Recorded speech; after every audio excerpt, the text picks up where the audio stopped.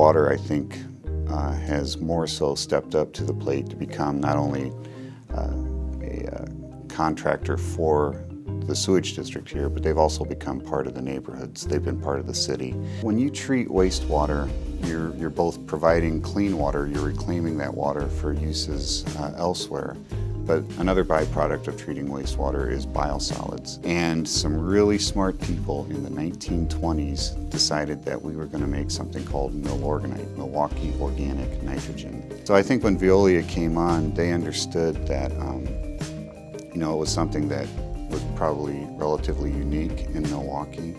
They didn't want to upset the apple cart and decided, let's use that existing knowledge that was here with some really great employees and utilize that knowledge, and now they've taken it to a point where we are able to market Milorganite throughout the world.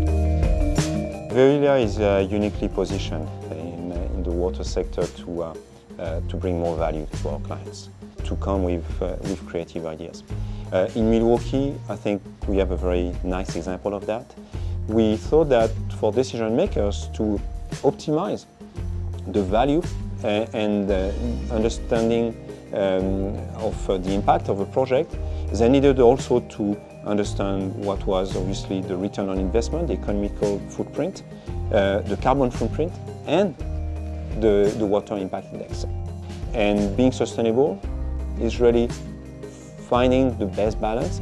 Now, systematically, for any new project, Milwaukee look at these three aspects. And so that led them to be smarter in terms of making decisions and always trying to optimize the value between the three dimensions. Veolia has added a lot of value to the Milorganite program, improving the overall quality of product, to savings relative to the operations from an energy consumption perspective, and eliminating waste that would have oftentimes gone into landfills. We've had partners prior to Veolia. I think the thing that I value most about the relationship is the openness relative to improvements and issues that we jointly try to tackle. The Water Impact Index was, again, an idea from Veolia Water. And it was an idea that said, there's more than just that gallon that you use. There's more impact on the environment than just that gallon of water that you use. It's a measurement. It's a way to look at how you impact the environment. It's a way to say, what we do every day, how are we really impacting the water environment? How can we improve on that? So for now, it's kind of a baseline for us, and it's one that as we go forward with our capital program, we'll use this index to help us measure whether we want to do a project or not. It'll help us prioritize our projects, I'm hoping. Presently, the Jones Island facility uses about 1.5 million decatherms of natural gas per year. The initial startup of the landfill gas turbines will be able to cut that amount of natural gas in half. We are right now doing startup and implementation on the new turbine facility. That turbine facility is going to house 3 new turbines, turbine generators. Each one of them is going to be generating about 5 megawatts at 13,000 volts, 13,200 volts. So we're monitoring all those different aspects to make sure that the turbine is running at peak efficiency.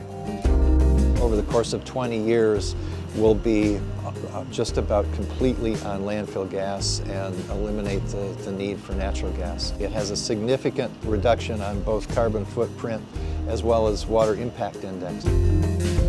So the landfill gas pipeline project is entirely Veolia's idea. I give Veolia all the credit for this. We started this contract with Veolia in February of 2008. And I think within the week they came to us and said, we operate this landfill about 17 miles away that we're just wasting off all this methane gas. So it's a beautiful partnership. It reduces our carbon footprint quite a bit, It reduces our fossil fuel usage a lot. It saves our ratepayers money over the 20-year term of the contract. So here's one of those issues where if we were just operating the system on our own, we'd have never thought about it, truly. We'd have never thought about this. But Veolia came in and opened our eyes. And so it has been, that's one of the probably signature sustainable projects that we have ongoing, and Veolia gets all the credit for that.